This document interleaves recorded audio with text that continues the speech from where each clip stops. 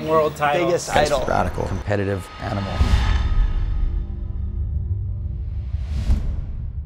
There were times, I remember times just feeling like I hated the guy so much, but getting through that and realizing like he gave me such a gift to access things, like he accessed something no one could access in me, you know? But you can't let him know that, you were still competing or whatever, you know, but, you know, and he drew that out of me, you know? He drew that like desire again to be great again and to win again. And I was content with the world titles I had before I took time off tour, but Andy revived some like demon inside of me that needed to figure itself out.